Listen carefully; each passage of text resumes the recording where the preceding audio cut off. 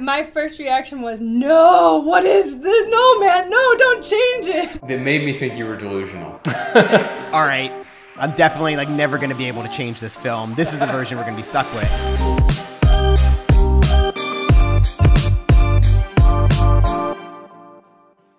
We had over 15 interviews, hundreds of hours of footage, and it was all just sitting there on my hard drive. I had the strongest urge to give up, but I knew I had a team that was counting on me to pull this off. I don't really know how you're gonna make a movie out of all this, but good luck. I wasn't editing in a fancy suite with huge monitors and blacked out windows. This was where a majority of the film was cut, in the bedroom of my tiny Hoboken apartment, literally 2 steps away from my bed. I started poring over every frame, editing the interviews and taking notes whenever something struck me as important. Hedonic adaptation essentially means our tendency to become dissatisfied with whatever we have. And it's why lottery winners are miserable. It's why homeowners have 3-car garages. I had a slab of marble and I just needed to keep chipping away at it. Once I looked through all the footage, I decided to edit the first 2 minutes. That's it, just 2 minutes. You have to start somewhere.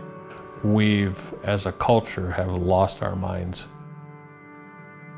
Every year that passes, there's more stimuli, there's more pressure, there's more options, there's more media, there's more noise, noise, noise. This 2-minute cut would help us start to develop the tone of the music with Drew and Nate. It doesn't represent the final product, but at least it was the starting point to say, hey, this is where the direction of where it's going. I think we were both sort of organically working on things at the same time. One of the most valuable lessons I learned from working on this project is that you just have to get started.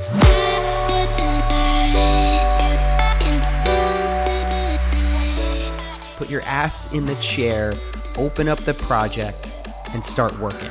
You rarely know where the day is going to take you, but you've just got to start. The pieces will fall together from there. You just have to trust the process. During this time, I start sending Spire some design requests. Hey, we need this. Oh, we're going to do an animated sequences in the film. Let's start on that.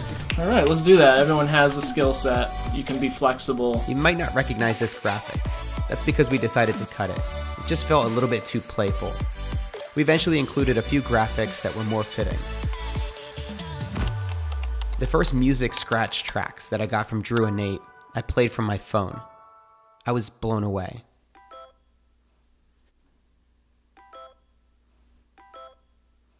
I know for me, the one song that stood out the most was Minim. That was a song that I'd heard and I was like, this is it. This is what our film sounds like. Yeah, I definitely think that was sort of like the anthem for us. And I think we built everything around that song. Listen to the original scratch.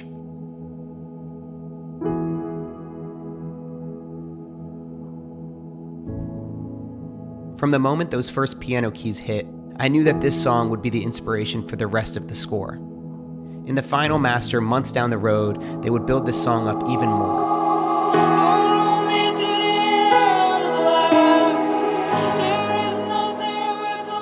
That song to us was like a really emotional one, really thought-provoking. And so I think that's why it resonated with the film. We kind of set a rule early on, like we only want like a certain amount of elements no matter what, and we don't want to go past that, right? But some songs, as they started building, it was so beautiful to kind of pass that limit occasionally. It's crazy how many lessons you can learn in making something like this that draw direct parallels with the whole message of minimalism in the first place, which is it's not about an arbitrary number. It's about, is this thing deliberately adding value? For us, it's something that we were passionate about. I mean, the lyrics in themselves, like, follow me to the end of the line, there's nothing that we leave behind. The line is kind of like, it's tricky unless you actually listen to it, because it actually says there is nothing we don't leave behind. Yeah. Except for your legacy or your relationships, which is like the whole theme of the documentary.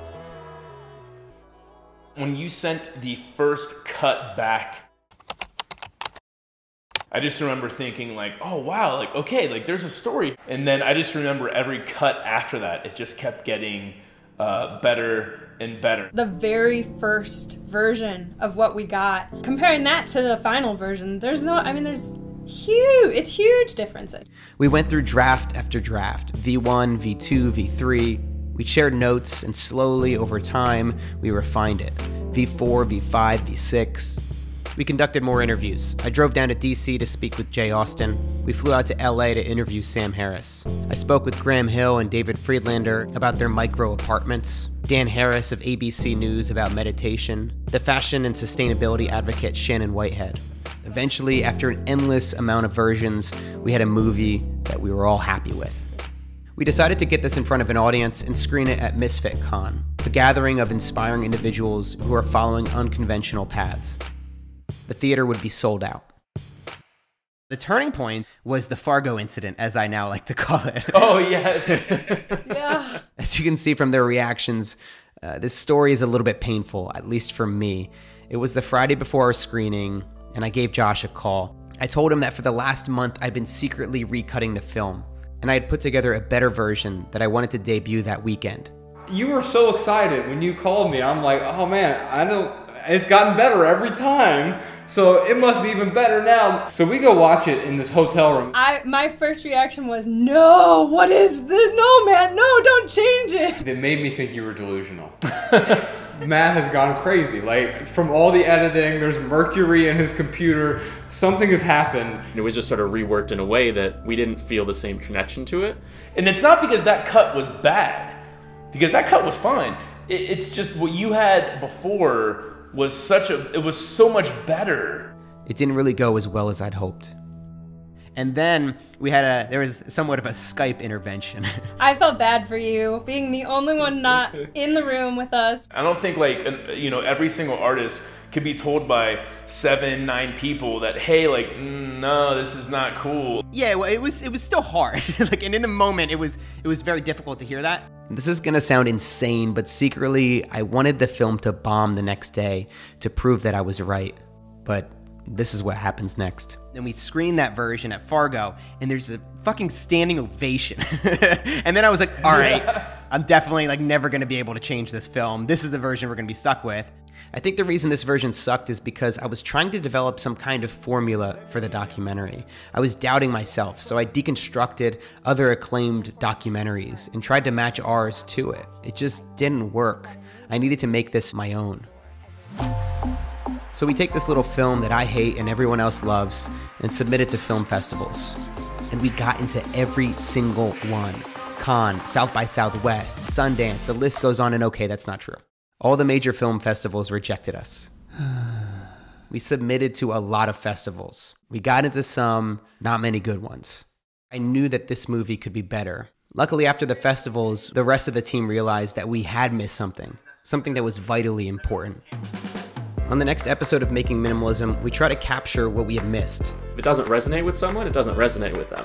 But we wanted to make sure that we actually got them to the message. We've got a theatrical release deadline coming up soon, and I'm starting to wonder if the mercury actually is leaking from my computer. Luckily, I'm not the only one. If I think Matt is delusional, maybe I'm a little delusional too. To see the next episode and to watch more videos on simple living, go to my website, mattdiavella.com.